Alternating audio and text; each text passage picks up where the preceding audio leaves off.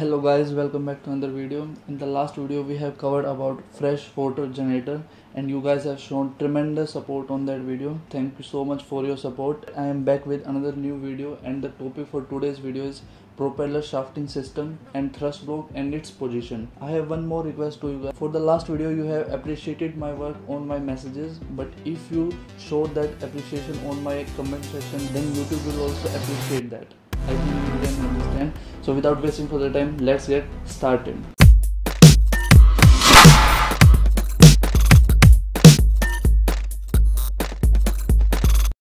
So in this video we are going to cover 5 topics. So first topic is propeller shafting system. Second topic is thrust transmission block diagram. Third topic is reduction gear. Fourth topic is where should we place the thrust block. Fifth topic is why thrust block is placed near to main engine and why not placed near to stern tube. So let's move to our first topic, propeller shafting system. We are going to cover this from the aft. The first part is our propeller. This is our propeller, as we all know that. So the shaft that is connected with the propeller is called tail shaft or propeller shaft, and this is the stern tube. Stern tube is till the aft peak bulkhead. Till here it is stern tube. So the stern tube got 2 bearings, aft and forward bearings, and I don't want to go in the details of the stern tube. Maybe we will cover this stern tube in next video or next to next video as per your choice, but in this video I don't want the video to go lengthy beyond 7 to 8 minutes. So this is the stern tube and the shaft that is connected to the propeller, that is tail shaft or propeller shaft. So after the stern tube we are having a one flange. Maybe you guys know or maybe you don't know that propeller shaft is not the entire complete one shaft. It is in the parts and they are connected with the help of flanges. So this stern tube or this tail shaft is still here, and after that we are having a one flange, and after the flange our intermediate shaft will start. So intermediate shaft is supported by intermediate shaft bearings. This is the first bearing, this is the second intermediate shaft bearing. Till here it is running. So intermediate shaft is running from here till here. So here we got our another flange. Intermediate shaft provide 3 works. First is to support the intermediate shaft, second is to lubricate the intermediate shaft, and the third one is to absorb the thrust which is coming from the tail shaft, and it will send back that thrust to the hull of the ship. And after the intermediate shaft we are having our another part that is called reduction gear, and this I will explain the reduction gear in little bit detail in my third point. And after the reduction gear we are having our flywheel, and after the flywheel we are having thrust block. So after the intermediate shaft we can say this shaft is called thrust shaft, and from this side also the shaft which is connecting the thrust block to the crankshaft is also called thrust shaft. So these are the parts that are connected from the propeller till the main engine. So in the next slide I will show you some other photos that you can have more idea about this shafting system. So this is the another image. Here you can see that this is the stern tube and it is still here, and after the stern tube we are having our flange, and after the flange we are having 2 intermediate shaft bearings, and this is the intermediate shaft, and after the intermediate shaft we have another bearing, and this is the thrust block. In this diagram I will tell you that where to place the thrust block, and you will ask that in the previous slide I have shown the thrust block after the flywheel, but in this diagram it is shown before the flywheel. I have separate topic about this, that is our 4th topic, so don't worry, we will cover about this. Let's move to another slide. So in this slide you can see this is the aft peak bulkhead. So this is our stern tube till here, this is the aft bearings, this is the forward bearings, and after this we are having our flange. This is our intermediate shaft bearing, this is our intermediate shaft bearing, and how this is connected with the hull of the ship, so that you can understand how the thrust is transferred from the intermediate shaft bearing to the hull of the ship, because it is bolted down to the hull. After the intermediate shaft bearing we are having another flange. So in this picture you can see that the length of the shaft is not too much, so we are having only one intermediate shaft bearing. The intermediate shaft bearing can be 1 or twice or maybe thrice also, so it depends on ship to ship. So this is our thrust block, you can see that, and this is before the flywheel, so it is also bolted down with the hull of the ship. Let's move to another slide. In this slide you are seeing thrust block, flanges, and these are the intermediate shaft bearings. Now I think you have a clear idea that how thrust block looks like and how the shaft goes from the shaft tunnels and all. So let's move to our second point, and the second point is thrust transmission block diagram. So this is the thrust transmission block diagram. You can see in this picture that first part is propeller thrust. Propeller thrust is transferred to the propeller shaft, and the another name of propeller shaft is our tail shaft, where our stern tube is also placed. So after the propeller shaft, we have intermediate shaft. Intermediate shaft bearings will also absorb the thrust and they will send it to the hull of the ship. Some part of the transmission is also in this part. After the intermediate shaft, the thrust is going to the thrust block, and thrust block goes thrust pads and thrust rollers. So they will absorb the thrust and send it to the bed plate, that is our another main engine bed plate.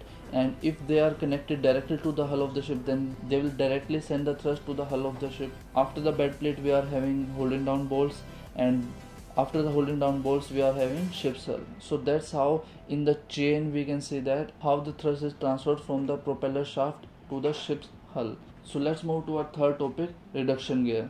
Reduction gear.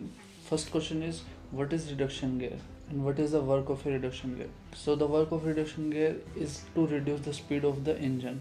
Why we need to decrease the speed of the engine? Suppose if our engine is rotating at 100 rpm, means in 1 minute it is rotating 100 turns, and on propeller side we want only 20 turns per minute, 20 rpm on our propeller side. So how we will maintain that? To maintain that, we are using reduction gear. Now our second question came, how the reduction gear reduce the speed of the engine from 100 to 20 or whatever. This is its input shaft, this is its output shaft. The shaft which is connected from the crankshaft is connected to this input shaft, and the shaft which is connected to the propeller, this is connected to output shaft. How to reduce the speed? How it works? It works on the teeths. This is one pinion, this is another pinion, and both are having teeths, and both the teeths are meshing to each other. It determines the speed of the output shaft. How? If number of teeths on the input shaft is more than the number of teeths on the output shaft, then output shaft will rotate faster. But if the teeths on the output shaft are more in comparison to the input shaft, then output shaft rotates much slower speed. So it works like that. So this is the main function of the reduction gear, and this is the main working of the reduction gear. It depends on the meshing of teeths. If one pinion having more teeths and one pinion having less teeths, so the number of teeths that are meshing, that determines the speed of the output shaft. We can increase also and we can decrease also. We use reduction gear for the high speed engines, but on our ships we are using slow speed engines and medium speed engines. We are not using high speed engines. 4-stroke engines are basically our high speed engines, but we are not using 4-stroke engines as our main propulsion engine. So we are not using reduction gear much, but we should have idea about reduction gear. That's why I covered this topic. Let's move to our fourth topic, that is, where should we place the thrust block? So let's first know something about thrust block. What is thrust block? The main work of thrust block is to absorb the thrust and pass on to the ship's hull. This is the work of a thrust block. So these are the thrust pads, this is thrust collar, this is the casing, these are the oil deflectors, these are the bearings, this is the upper part, this is the lower part. From lower part you can see it is connected to the ship's hull or bed plate. This is the shaft that is running in between the thrust block. This thrust collar is not a plate, it's like a hollow flange, and shaft is going in between this. When the shaft is rotating, it will take the thrust from the shaft. So thrust pads as well as thrust collars both will absorb the thrust, and the absorbed thrust will be transferred to the lower part, and from the lower part it is transferred to the ship's hull. It is very simple, and if you go deep in the lubrication part, that how it is lubricated and how the parts are moving inside this, so that's another big topic. I don't want to touch this topic now. I am just explaining the basic of the thrust block. What is the work of a thrust block and what are the components inside the thrust block? Where should we place the thrust block? So this is our fourth topic. So first you need to know about nodes and antinodes. What are the nodes and antinodes? First point is thrust block should be placed on node. Then what is node? Node is a point where amplitude of vibration is 0 or near to 0. So the point where vibration is minimum, that point is called node. Point where amplitude of vibration is maximum, that is called antinode. So thrust block always should be placed on node, not on an antinode. And our next point is, that's why we can place the thrust block anywhere before the flywheel and after the flywheel also. We can place the thrust block anywhere after the flywheel also, before the flywheel also, but it should be on node. Let's move to another point. But crankshaft should never come on antinode. So we have to place the thrust block like that. The thrust block should be on node, but the crankshaft should not be on antinode. We have a lots of nodes and antinodes on the shaft. We are not having a single node or antinode on a shaft. Before 15-20 years, we are placing our thrust block before the flywheel, but from recent 15-20 years we are placing our thrust block before the flywheel. Because of some practical experiment, they have found that when we place the thrust block before the flywheel, we are having less vibration in the crankshaft, but when we are placing the thrust block before the flywheel, it will face more vibration. That's why they are placing the thrust block before the flywheel. This is the graph of the amplitude of vibration. So this point is the minimum vibration, this point is the maximum vibration, this point you can see maximum vibration. Actually this is going little bit like this. So antinode is not on the middle of the crankshaft, it is just touching the end of the crankshaft. To absorb the maximum vibration in the crankshaft, we are placing our damper on the antinode. We are placing the thrust block on the node and we are placing the damper on the antinode.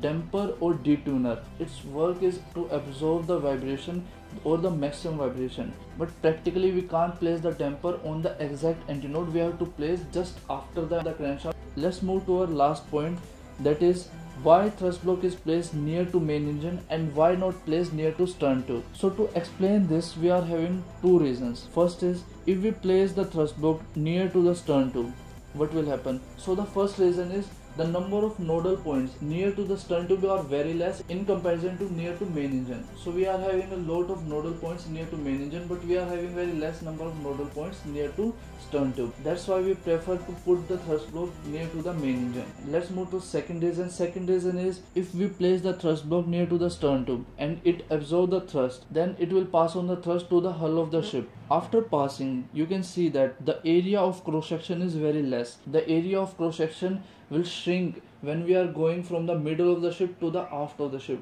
So near to the middle of the ship, we are having the larger area of cross section. So when it is passing on the thrust, if we are having a very lesser area, so the thrust that is passed is also lesser, or it will not work as efficient as it is near to the main engine. Near to main engine, we have larger area of cross section so that it can pass off the maximum thrust. So these are the two reasons why we are not placing our thrust block near to the stern tube and why we are placing near to main engine. I think now you are very clear about the position of the thrust block, location of the thrust block, and why it should be placed there. That's all for this video guys, and in the next video we will cover the topic which you will ask me to cover in the comment section. I will wait for your comments, and how you like the video, that also you will comment in the comment section. Till then, like, share and subscribe this video, and we will meet in the next video.